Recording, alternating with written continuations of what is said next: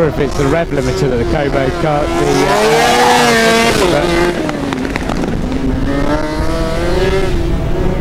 it's not sounding particularly great. The times have dropped off a little bit, but they're going to get the last lap board this time by. Just hope they can keep it going.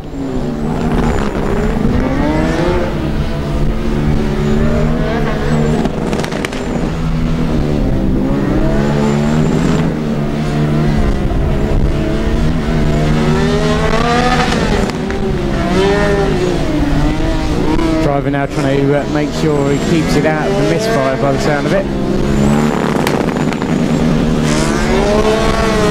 May actually be stuck in gear because we haven't heard any gear changes at all this lap.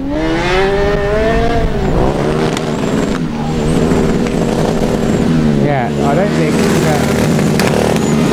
think the Erlangen car has lost its gear, but they have received the last lap board. Coburg 60.764. Erlangen is so close. I think it's the gear shift that they've lost and they're stuck in second gear.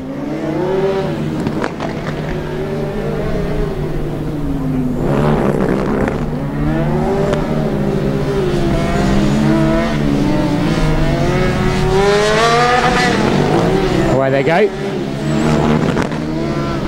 So Erlangen looking to become the 9th team to complete endurance.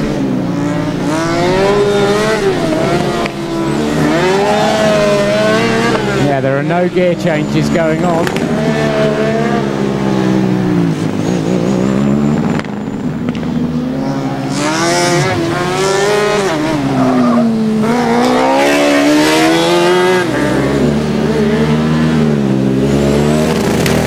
And here come Erlangen. They become the 9th car to complete endurance. Very well done to them. Their guys are very happy with that. So, all eyes now on Coburg.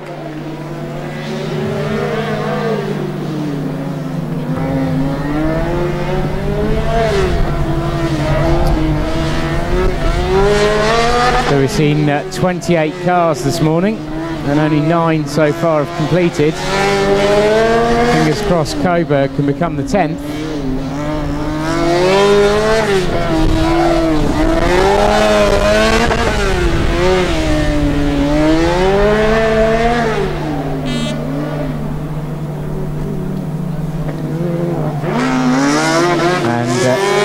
Coburg come through. Complete another lap. Right, see how many they've got left to go.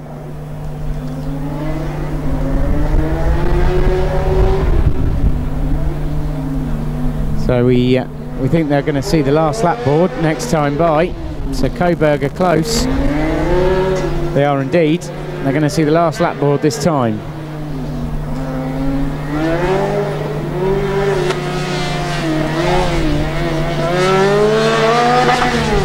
Coburg.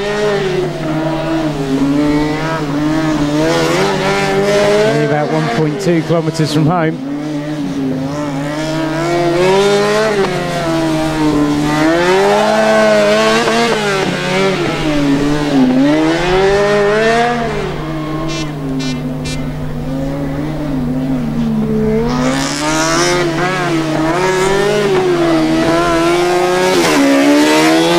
All eyes on them.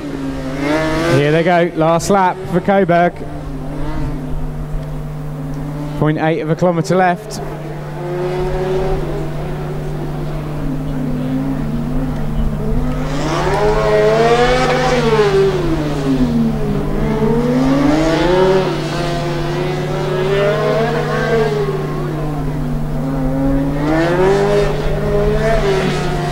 Through the final slalom. Just half a lap to go now.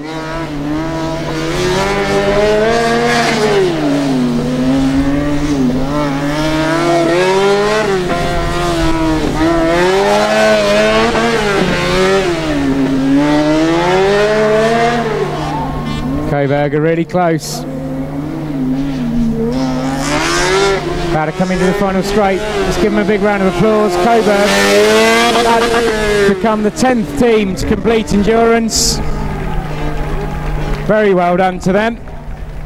So that completes the morning's group running.